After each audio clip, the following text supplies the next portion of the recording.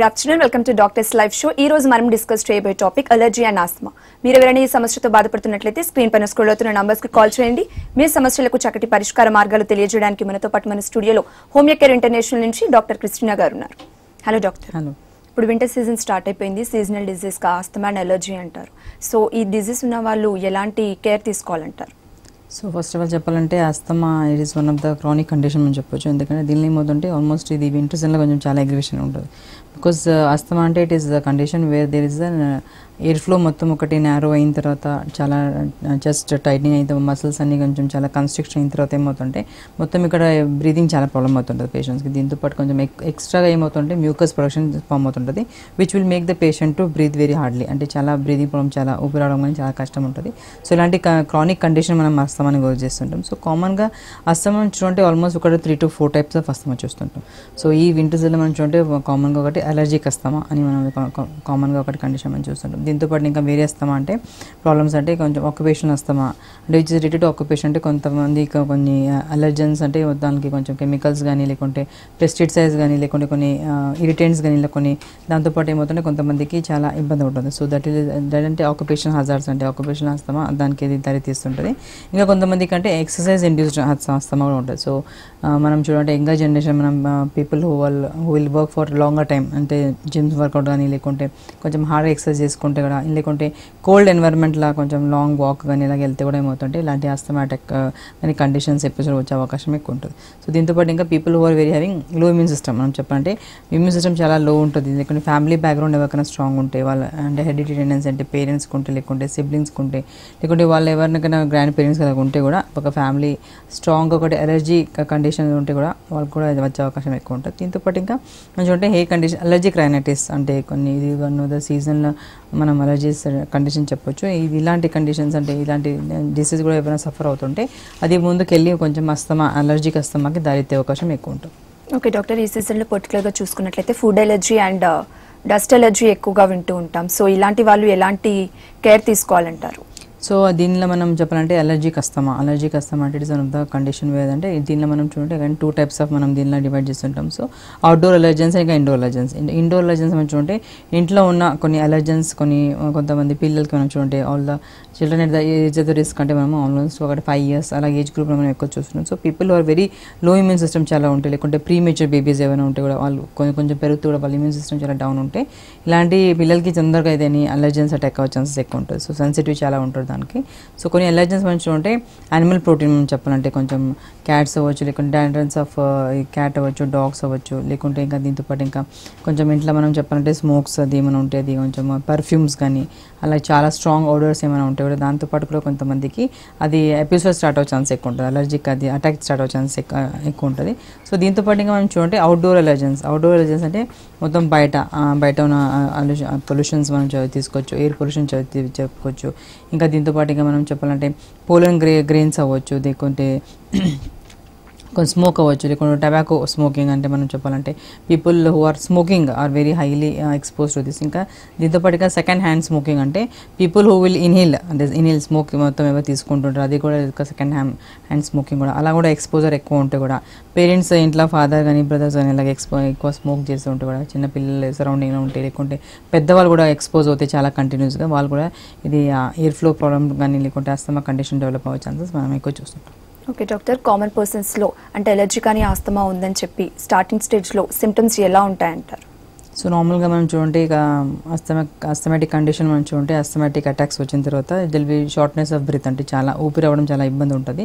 దీంతోపాటు చాలా అంటే మొత్తం ఎయిర్ టైటింగ్ అయిన తర్వాత మొత్తం చుట్టూ ఉన్న మసిల్స్ బ్రాంకోస్పాజం అంటే మసిల్స్ కొంచెం కన్స్ట్రక్షన్ అయిన తర్వాత చెస్ట్ కంజెషన్ అయిన తర్వాత ఏమవుతుంటే సీవియర్గా వాళ్ళకి బ్రీదింగ్ ప్రాబ్లమ్స్ స్టార్ట్ అవుతాయి. ఇంకా వీజింగ్ సౌండ్స్ అలాగే మనం పేషెంట్ మనం ఎక్కువ చూస్తుంటాము.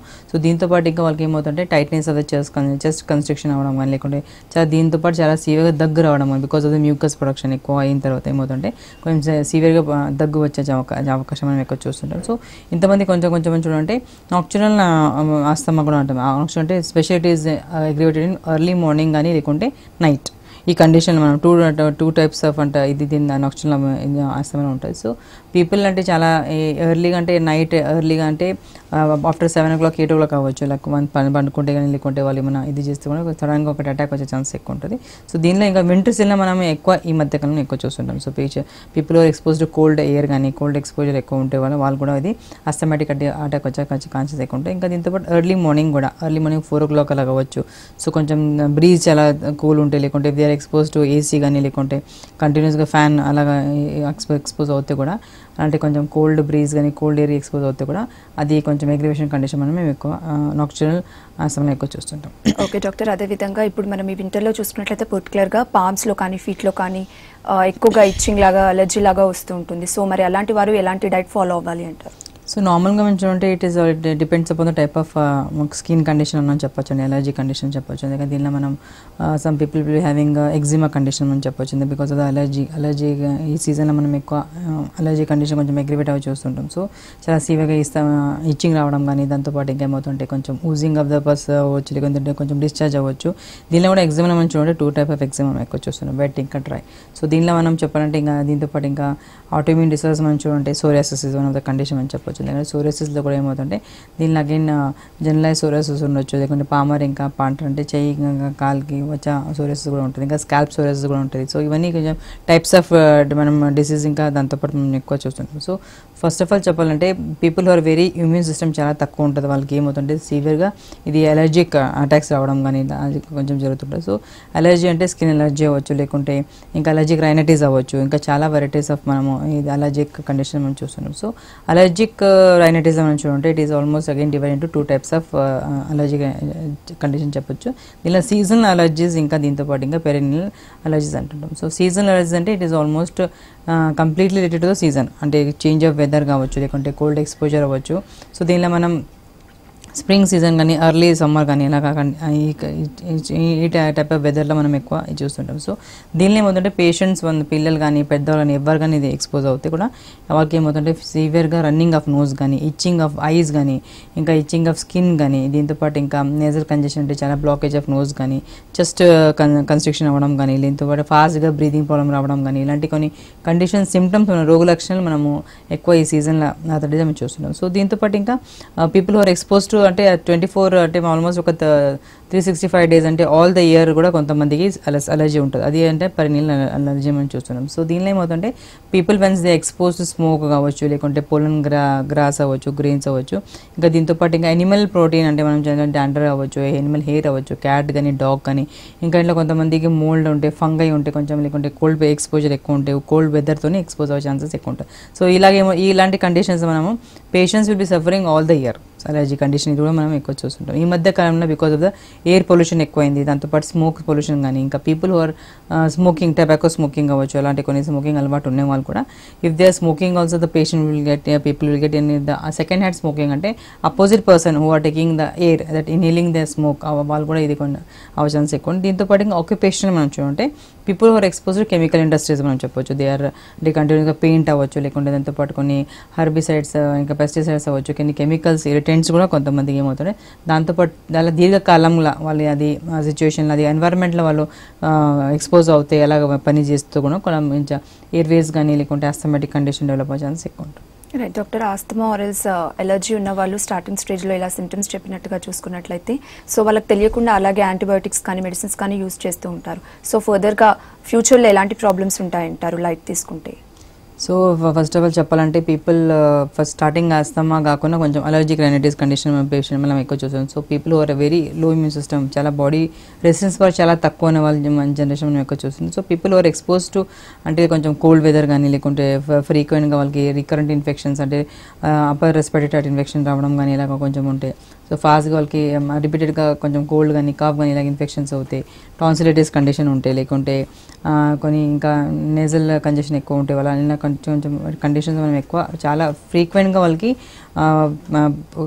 నేజల్ కంజెషన్స్ అవ్వడం కానీ లేకుంటే ఇచ్చింగ్ రావడం కానీ దాంతోపాటు ఇంకా వాటర్ ఆఫ్ ఐస్ అవ్వచ్చు, లేకుంటే స్కిన్ ఎలర్జీ అవ్వచ్చు, ఇలాంటి కండిషన్స్ మనం ఎక్కువ. So people who will neglect this condition అంటే ఎలర్జిక్ రైనైటిస్ కానీ లేకుంటే ఇలా సైనసైటిస్ కండిషన్స్కి చాలా మట్టికి కొంతమంది జస్ట్ పెయిన్ కిల్లర్ తీసుకోవడం తీసుకోవడం, దాంతోపాటు కొంచెం స్టీమ్ తీసుకోవడం, ఇంకా అల్లే కొన్ని తీసుకున్న తర్వాత ఏమవుతుంటే వాళ్ళు కొంచెం నెగ్లెక్ట్ అయిన తర్వాత then later on what will happen is that the disease will get suppress అయిన తర్వాత ఇంకా వేరే లంగ్స్కి అలాగే ఎఫెక్ట్ అవ్వే ఛాన్సెస్ మనం ఎక్కువ చూస్తాం. So people who are already having hey fever అవ్వచ్చు, లేకుంటే ఎలర్జిక్ రైనైటిస్ అలాంటి కండిషన్స్ వాళ్ళు సఫర్ అవుతే they have to be very careful. Because ఫ్యూచర్లో వాళ్ళకి అస్తమిక్ కండిషన్స్, అలర్జిక్ అస్తమా ఎక్స్పోజ్ అవ్వడం కొంచెం దానికి గురి అయ్యే ఛాన్సెస్ ఎక్కువ ఉంటుంది. So once they develop asthma conditions అలా మొత్తం చాలా కాంప్లికేషన్స్ కూడా మనం చూస్తుంటాం. సో దీనిలో ఫస్ట్ ఆఫ్ ఆల్ అంటే ఫాస్ట్గా ర్యాపిడ్ హార్ట్ బీట్ రావడం కానీ, ఇలాంటి కొంచెం తొందరగా అలసిపోవడం కానీ, లైక్ కొంచెం అంటే చాలా ఈజీగా ఎగ్జాస్ట్ అవ్వడం కానీ, కొంచెం చాలా అలసిపోవడం కానీ, దాంతోపాటు ఇంకా ఎగ్జర్షన్ అంటే కొంచెం అడుగు పెడితే కూడా వాళ్ళకి ఏమవుతుంటే చాలా ఆయాసం రావడం కానీ, ఇలాంటి కండిషన్స్ మనము సివియర్గా అన్ని ఏజ్లో మనం ఎక్కువ చూస్తుంటాం.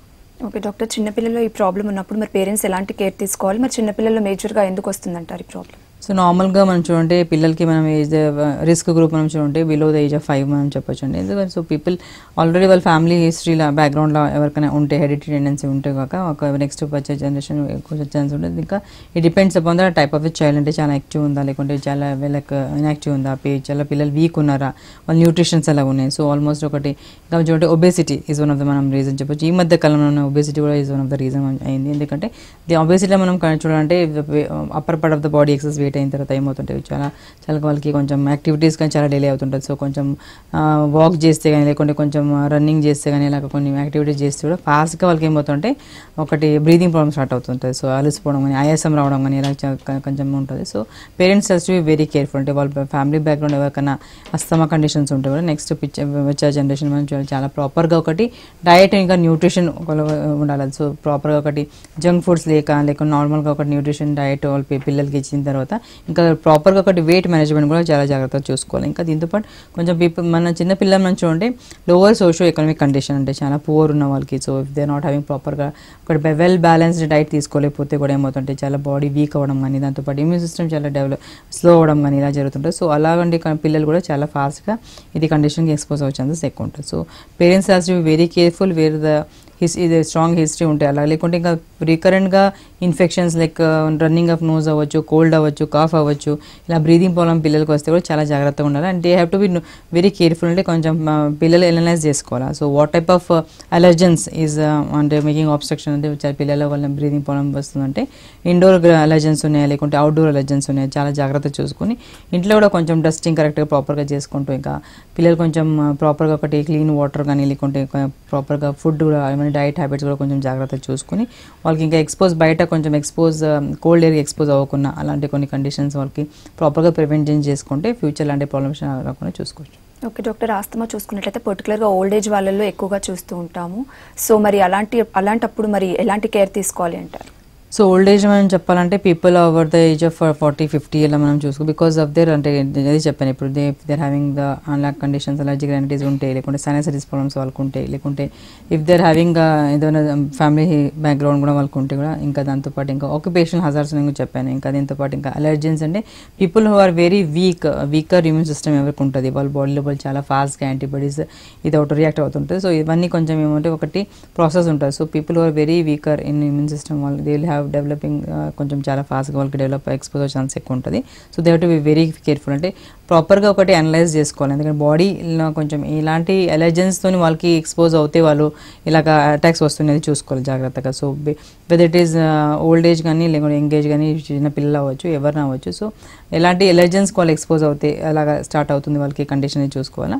సో కొంతమంది ఇండోర్ నుంచి ఎలర్జెన్స్ నుంచి కొంచెం వాళ్ళకి ఇరిటెంట్ అవుతుంటుంది. ఇంకా కొంతమందికి ఏమవుతుంది కెమికల్స్ ఇరిటెంట్ అవుతుంటారు. కొంతమంది ఇంకా అవుట్డోర్ అంటే డస్ట్ పొల్యూషన్ కానీ స్మోక్ కానీ ఇలాంటి కొన్ని కెమికల్స్ ఇరిటెంట్స్ కొంచెం వాళ్ళకి ఇలా స్టార్ట్ అవుతుంటుంది అస్తమా కండిషన్. సో చాలా జాగ్రత్తగా ఉండాలి. Once they come to know అంటే వాళ్ళకి తెలిసిపోతే ఇలాంటి ఇండోర్ ఎలర్జెన్స్ కానీ లేకుంటే అవుట్డోర్ ఎలర్జెన్స్ ఎక్స్పోజ్ అవుతాయి వాళ్ళకి ఇలా conditions start అవుతాయంటే they have to be very careful. అంటే చాలా జాగ్రత్తగా తీసుకుని వాళ్ళు దాంతోపాటు ప్రివెన్షన్ పాటు కూడా వాళ్ళు మెజర్స్ చాలా తీసుకోవాల్సి ఉంటుంది.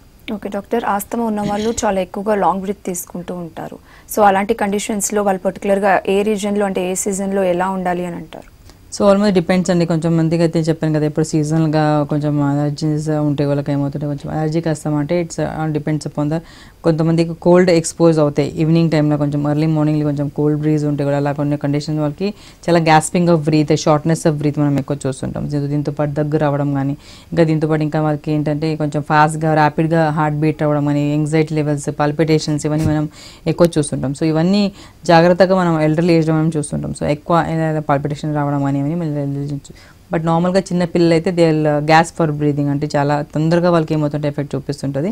ఇంకా దీంతోపాటు లో గ్రేడ్ ఫీవర్ రావడం కానీ, దాంతోపాటు ఇంకా కొన్ని ఇన్ఫెక్షన్స్ రావడం కానీ ఇలాగ ఏంటంటే చాలా జాగ్రత్తగా ఉండాలి. సో ప్రాపర్గా ఒకసారి ఇట్ ఈస్ డయాగ్నోస్డ్ అంటే అస్థమాటిక్ కండిషన్ వాళ్ళకి ఎక్స్పోజ్ అవుతుంటే ఎపిసోడ్స్లో వస్తుంటాయి. సో ఎవ్రీడే కొన్ని రోజు వీళ్ళు మంచిగా ఉంటుంటారు. బట్ వన్ ద సిచ్యువేషన్ అంటే సీజనల్గా వాళ్ళు మారిపోతే, చేంజెస్ విత్ ద వెదర్ మారిపోతే ఏమవుతుంటే వాళ్ళకి తొందరగా ఎఫెక్ట్ అయ్యే ఛాన్సెస్ మనం ఎక్కువ చూస్తుంటాం. ఓకే డాక్టర్, ఆస్తమా కానీ అలర్జీ కానీ కొంతమంది ట్రీట్మెంట్ తీసుకున్న తర్వాత కూడా రియాకరెన్స్ అయ్యే ఛాన్సెస్ ఉంటాయి. సో దీనికి పర్మనెంట్ ట్రీట్మెంట్ ఏమి ఉండదని అంటారు?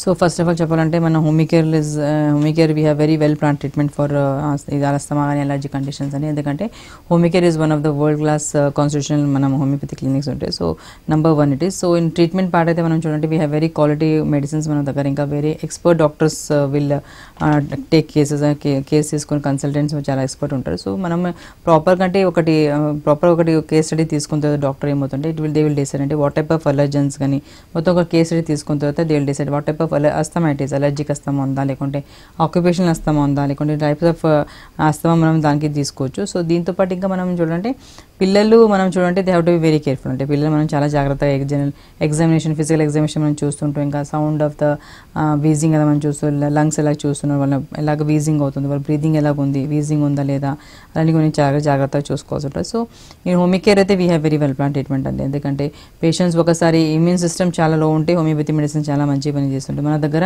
హోమియోకేర్లో అయితే వీ హ్యావ్ చాలా టెస్టిమనీస్ మన దగ్గర ఉన్నాయి. సో చాలా మంది పేషెంట్స్ మన దగ్గర ట్రీట్మెంట్ తీసుకున్న తర్వాత చాలా సక్సెస్గా ఇంకా చాలా ఫాస్ట్గా రికవరీ అయ్యే పేషెంట్స్ మన చాలా టెస్టిమనీస్ మన దగ్గర ఉన్నాయి.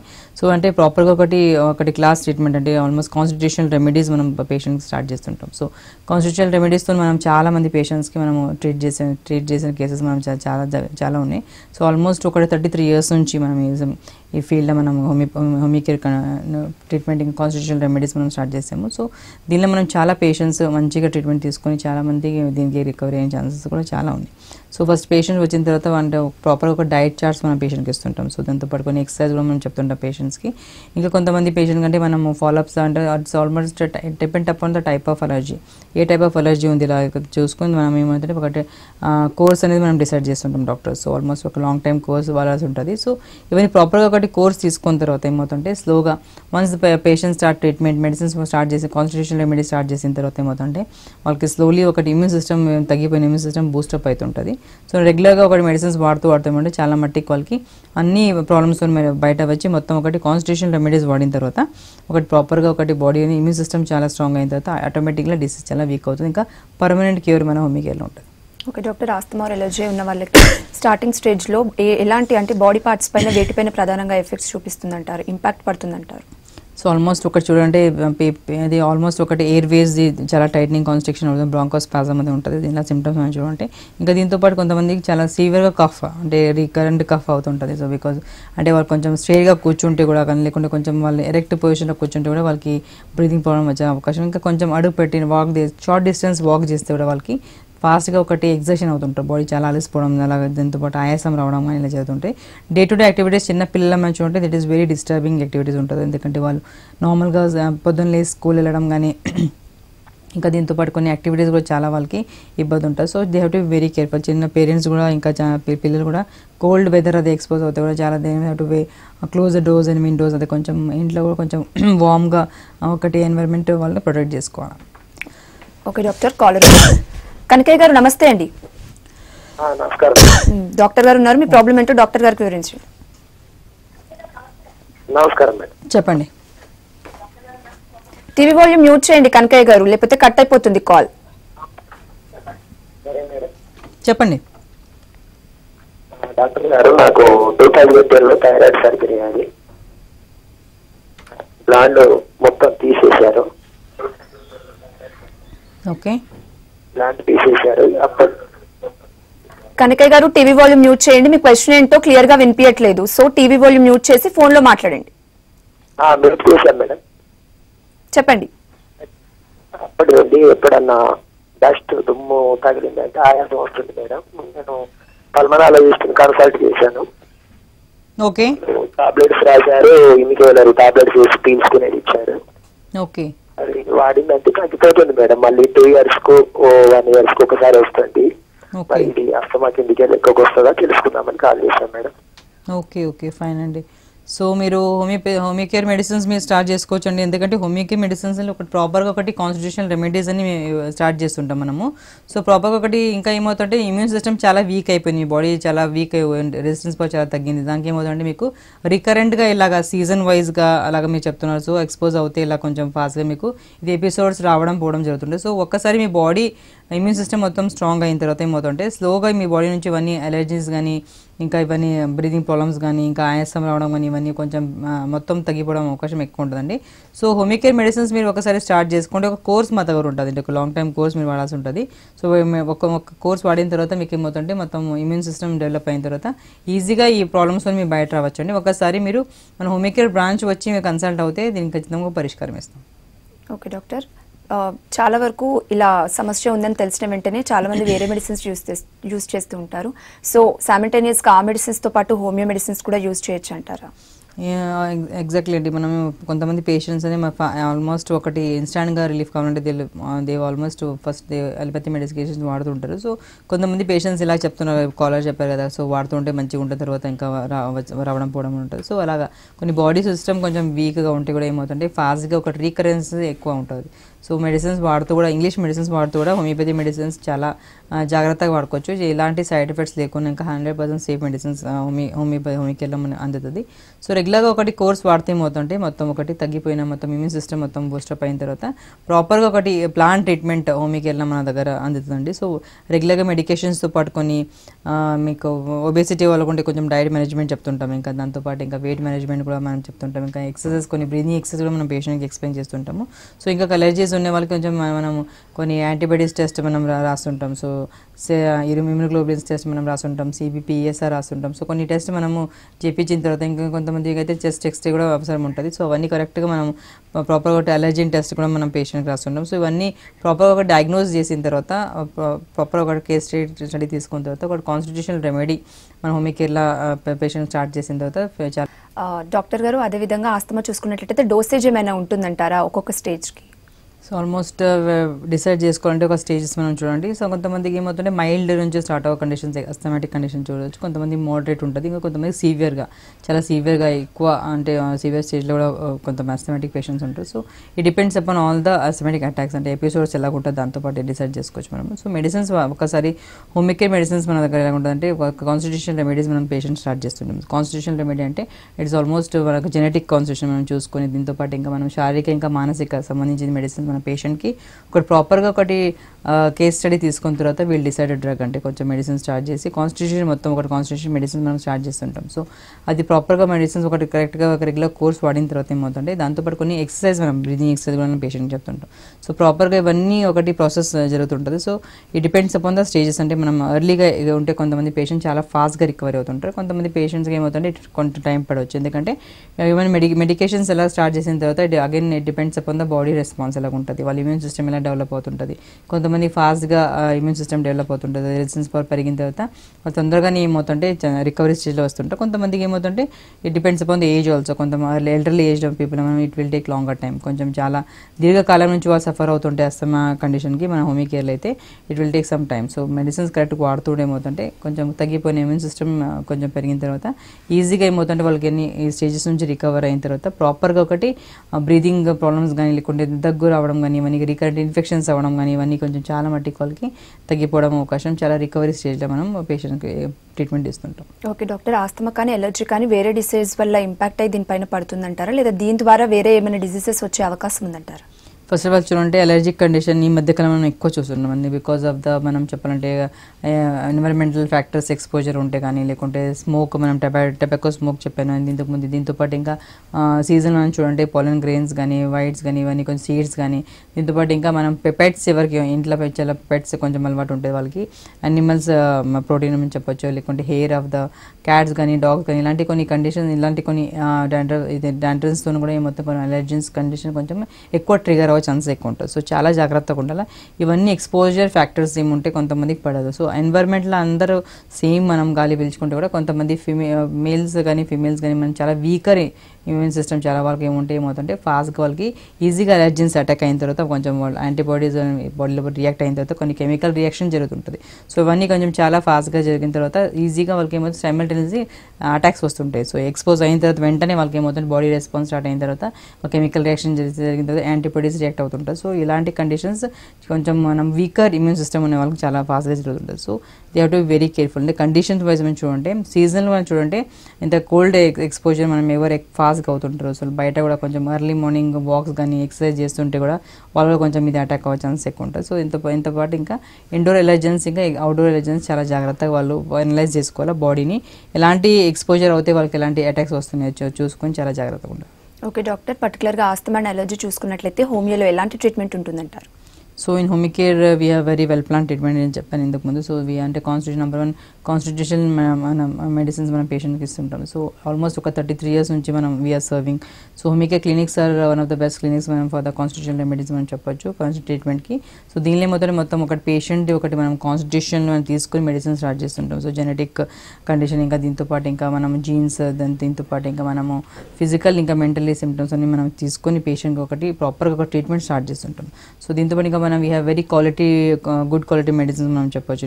హోమికేర్లో వీ హ్యావ్ ప్రాపర్గా ఒకటి ఎక్స్పర్ట్ డాక్టర్స్ కన్సల్టేషన్స్ దీనిలో దొరుకుతుంటుంది పేషెంట్స్కి. సో ఫస్ట్ ఒకసారి వాళ్ళు వచ్చి కన్సల్ట్ అయిన తర్వాత మన హోమికేర్ క్లినిక్స్ వచ్చి కన్సల్ట్ అయిన తర్వాత ప్రాపర్గా ఒకటి వెల్ ప్లాన్ ట్రీట్మెంట్ మన హోమికేర్లో అందుతుంది. So not only asthma allergy కాకుండా ఇంకా మన అన్ని వేరే క్రానిక్ డిసీజెస్ లైక్ మనం చెప్పాలంటే మైగ్రేన్ అవ్వచ్చు, రిమేటైడ్ ఆర్థరైటిస్ అవ్వచ్చు, దీంతోపాటు సోరియాసిస్ అవ్వచ్చు, స్కిన్ డిసీజెస్, ఇంకా దీని ఇన్ఫర్టిలిటీ, ఇంకా మనము చాలా వేరియస్ ఆఫ్ డిసీజ్ మనం క్రానిక్ డిసీజ్కి మనం మంచిగా ట్రీట్మెంట్ మనం హోమికేర్లో అందుతుంది. సో చాలా ప్రాపర్గా ఒక ట్రీట్మెంట్ ప్లాన్ ఉంటుంది. సో పేషెంట్స్ వచ్చి రీసెంట్గా రిపోర్ట్స్ ఏమైనా అలాగ ఉంటే కొంచెం వాళ్ళు వచ్చి మనం హోమికేర్ బ్రాంచెస్ వచ్చి కన్సల్ట్ అయిన తర్వాత ఒకటి ప్రాపర్గా ఒకటి కేస్ అడిగి తీసుకున్న తర్వాత మనం అక్కడ వెల్ ట్రీట్మెంట్ మనకి స్టార్ట్ చేసుకోవచ్చు. Right, thank you doctor. Asthma and అలర్జీలో symptoms ఎలా ఉంటాయి, అలాగే హోమియోలో ట్రీట్మెంట్ ఏ విధంగా ఉంటుందని తెలియజేసినందుకు thank you so much. So ఇది వాళ్ళ doctors live show. Keep watching iNews. మీతోనే మీ వెంకయ్య.